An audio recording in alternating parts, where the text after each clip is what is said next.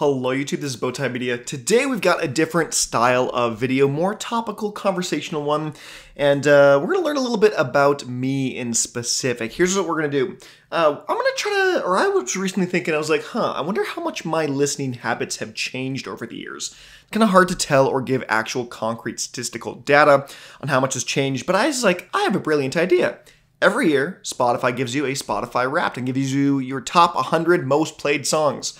So I went back and grabbed my playlist from 2017, 18, 19, 20, 21, 5 years of playlists. And I was like, let's take up all the songs, round up all the songs. I will give them a general genre. It doesn't have to be too specific, but general idea, and then count them all up and see what my habits have changed. So that's what we have done. That's what I've done. And so we can see how much my listening habits have actually changed over the years. So this will be interesting for me to go through. I've made all the data, but haven't really looked at it yet in detail. So 2017 will start, and you can see, I'll quickly kind of go through my, you can kind of see an overview of stuff. We're kind of all over the place here. Lots of kind of anything. There's some Post Malone in here. There's Madion, Porter, Grant. There's like, this is probably the most various year. My one with a ton of variety, I think more so than anything would be this 2017 year. So yeah, so that's 2017, and then because we need to compare, let's look at 2018 real quick. Things changed a little bit. You can see I have a little more pronounced style. Back in 2017, I had like kind of this acoustic to alternative R&B, like an electronica, and then like R&B here and future bass, and then acoustic, and like it's kind of a little all over the place. 2018 is a little more honed in on these kind of like electronica sound, indie-tronica, Eden, Tristram, lots of that kind of stuff. It's a little more chill with a decent amount of rap here as well. So let's look at the numbers though. So we're only going to focus on the number that changed by a lot, something that changed by either 5 plus or minus, because anything less than that is not much. So top of the list, I listened to 7 more indie-tronica songs. I have technically labeled Eden, I think, as indie-tronica. I think that's the best for him. 6 more synth pop, which is like kind of like Churches is a great example of synth pop.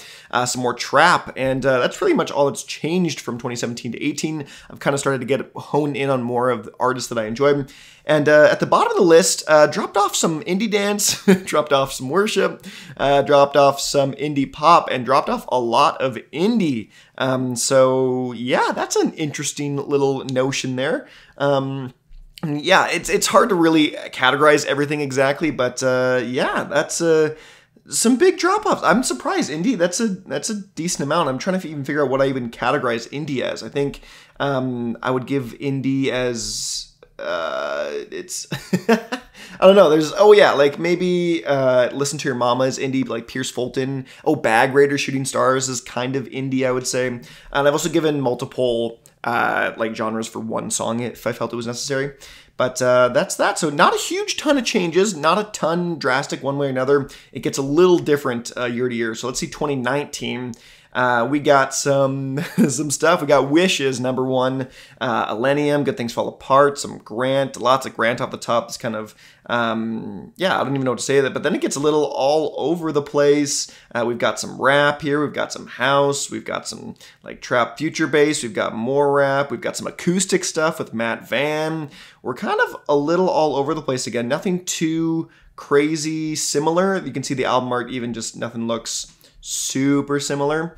But let's go see the actual stats from 2018 to 2019. House popped up for me a lot more this year, for sure. And dubstep increased the dubstep amount. That was maybe thankful to Millennium, but 6 more dubstep, 6 more rap as well. And worship came back a little bit. 5 more worship. I guess 18 was just the year that it went down.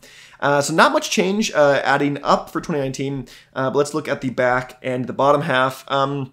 Yeah, dropped off some indie-tronica, future bass, electronica, and synth pop. So that kind of more lighthearted instinct style of EDM kind of dropped off for me in 2018, or into 2019, from 2018 to 19. So it's, yeah, interesting. I've also labeled like electronica is sort of like, Tristram's Questions, I would say, is something like electronica. Odessa's electronica. Like, it's kind of hard to really categorize everything. I tried to be as broad as I could so that there wasn't a million different subgenres here. But let's head into 2020. This year has a lot of change. So if you see, we've got Run the Jewels and Eden and Joji, and there's a lot of that. Some Steven as well. You'll see lots of Eden here. Run the Jewels, more of that's Pink album art. Oh yeah, and lots of Tame Impala as well.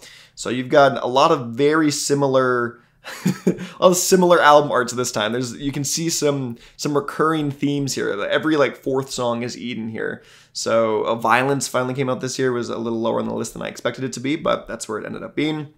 So that's kind of the general list of 2020. And from 2019 to 2020, my gosh, Indietronica shot up immensely. I think that is, I categorize Steven and Eden both as like Indietronica, so that's why it went up 19. That's almost, what, 20%? Yeah, that makes sense. That's percentage. Almost 20%. More psychedelic pop, which is kind of what I gave Tame Impala. And 6 electro pop and 6 more poppy songs. So Indietronica was a big year for me in Indietronica. That is for sure. Primarily thankful to Eden and Steven. And then in the bottom half, House took a big drop off with down 13. So not so much into House this year, I guess. Funk kind of went down 6 a little bit. Funk was kind of like an additive to like a therapy. What I would say is like a house and funk or something like that. And the Conroe's therapy. And trip hop went down 5, rap went down 5, future bass went down 5, dubstep down 5.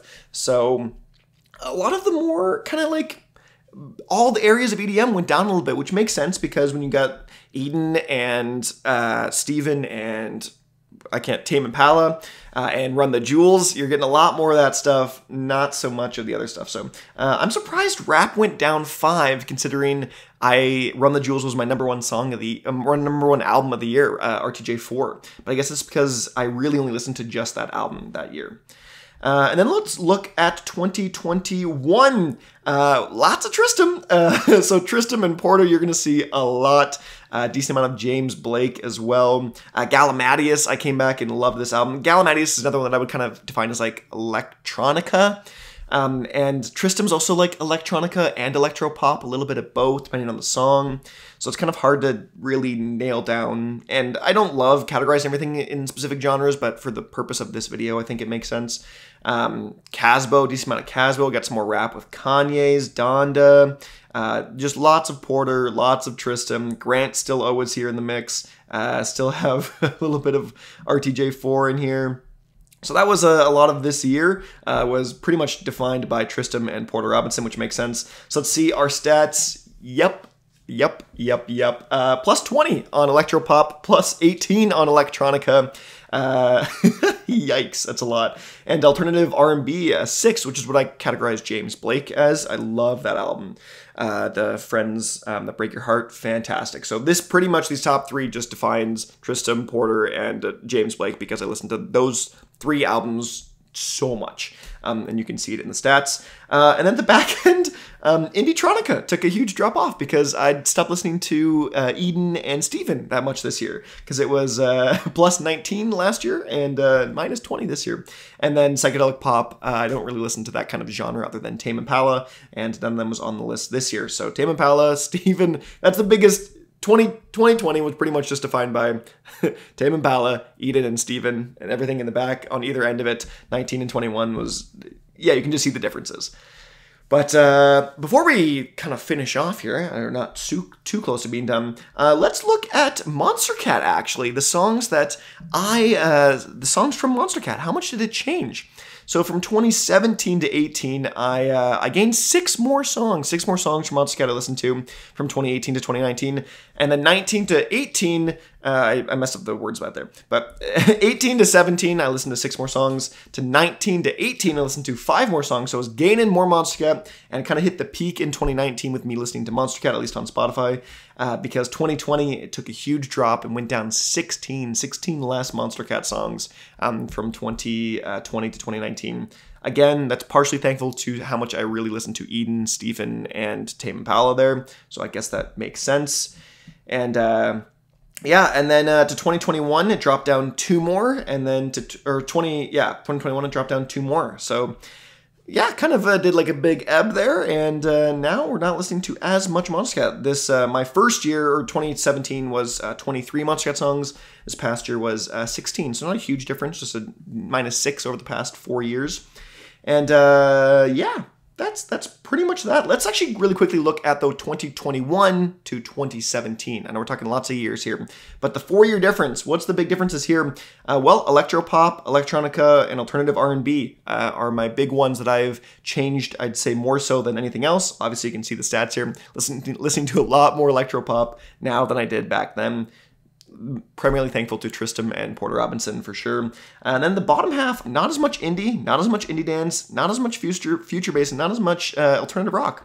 All of that makes a lot of sense. I listened to a lot of very like instinct style music back in 2017, 18, and you can see that those numbers have really dropped off. So that's the 2017 to 2021. So I thought this was an interesting kind of thought experiment to go through. I know I said lots of numbers, so thank you if you followed me the entire way through this. This was kind of a video that I was like, you know what, let's try it out. But if you can, I would implore you to do this in your own stats. If you have even Last.fm or Apple Music's plays or whatever, track your own stuff. See what changed drastically from year to year. And I enjoyed this, and I think this is a fun little, not really a thought experiment, just a little thing to see. But if you do this, let me know in the comment section below what kind of stuff has changed in your listening habits, because mine does tend to drastically change year to year depending on some years. But yeah, let me know in the comment section below. I'm Bowtied, and I'll see you guys in another video.